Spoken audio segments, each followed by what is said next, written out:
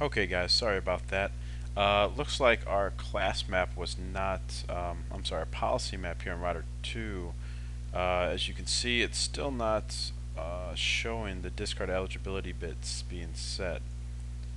However, though, what I found out here is it is actually, router 1 is actually setting the frame relay discard eligibility bit, and it's, packets marked it showing 115. Let's go ahead and do another ping. I'll just do a ping of 100 just to show you this. So we should see packets marked with the frame relay discard eligibility bit here on router 1. We should now see this as 215. And as you can see here, we do see that. A way you can check this on the receiving end of this, which in this case is router 2, to see if the frame relay discard eligibility bit is actually being set, is if you go ahead and do the show frame relay PVC command. This will give you all the PVCs. In this case, we're looking for the Del C201, and as you can see down here, we're seeing inbound the discard eligibility packets as 215. So if I go ahead and on router 1 here and ping again, ping 100 here, what we should see here on router 2 is the discard eligibility packets should be incrementing to 315. So as you can see here, we were successful in setting the frame relay discard eligibility bit here on router 1. Again, what we need to remember is that by default, if we just do a class map and then the name, it's going to be set as a match all. In this case, we had two things that it had to match. It had to match the ACL length, in which case we are matching all ICMP traffic from the source of loopback 1, which is the 11 network, and then it also had to match the packet length between 1000 and 1200.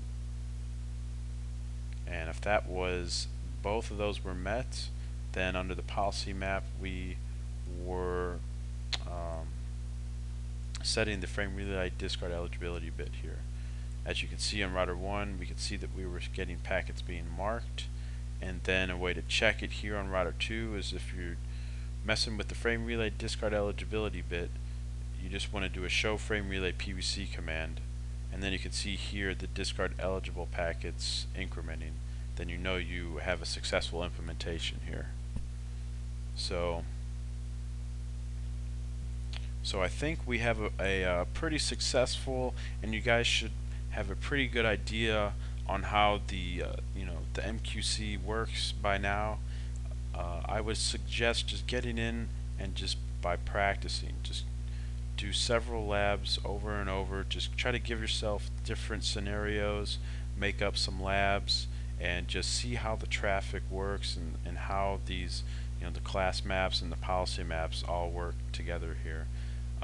So again, this has been kind of a longer lab, but it's very vital that you understand how the MQC works, because it's used so often in so many different types of QoS implementations that it's very important that you grasp and you know every single detail with the MQC here.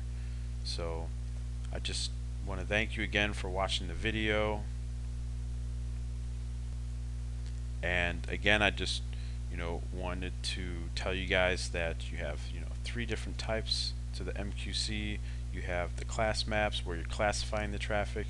You have the policy map in which you're matching the different classes that you classified the traffic within, and then you're setting an actual action to the traffic that you're matching. And then you have the third